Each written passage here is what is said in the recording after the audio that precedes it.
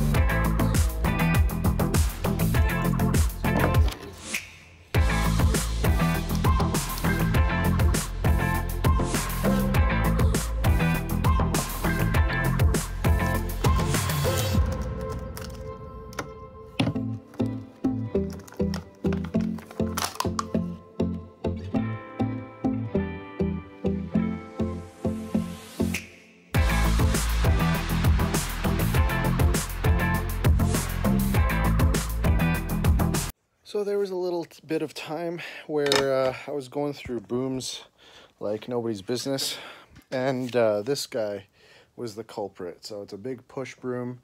It's in fact, the one that it's got on it right now is a little bit bent, so it's still doing it, and it still has one in there.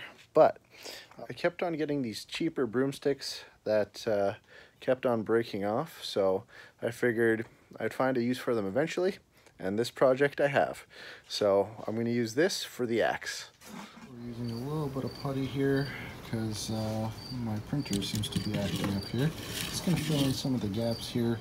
I finished connecting the 2 pieces. I finished grinding down the tip. This is basically just a broom handle. You can get it at the dollar store, but let's get started here.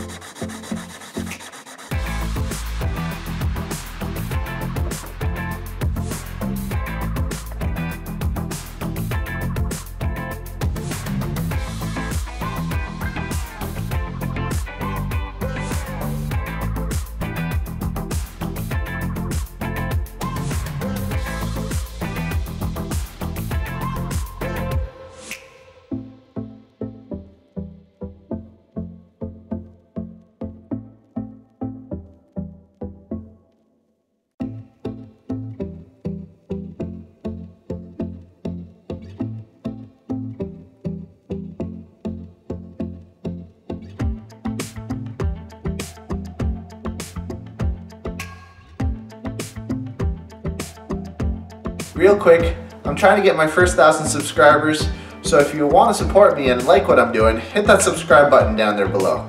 Or head over to my Patreon. Alright, so I got my 2-point epoxy. And get a little something to start with. Alright, so I fed. I got the 2 pieces down on the shaft of the axe.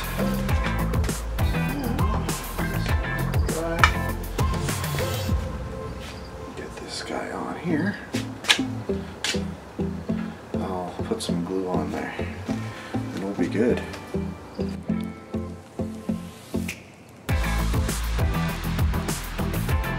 Bright red.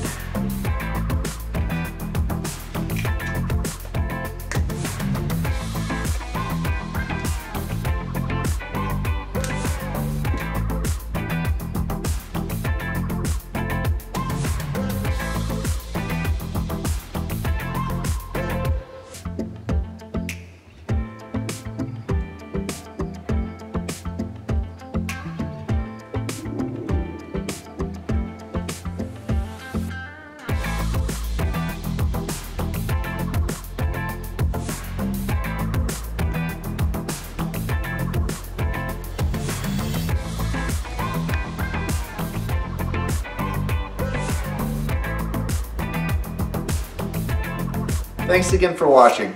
If you enjoyed this video, hit that subscribe button down there below. Or, if you want to follow me on any of these social media websites, you can get daily updates on the projects I'm working on.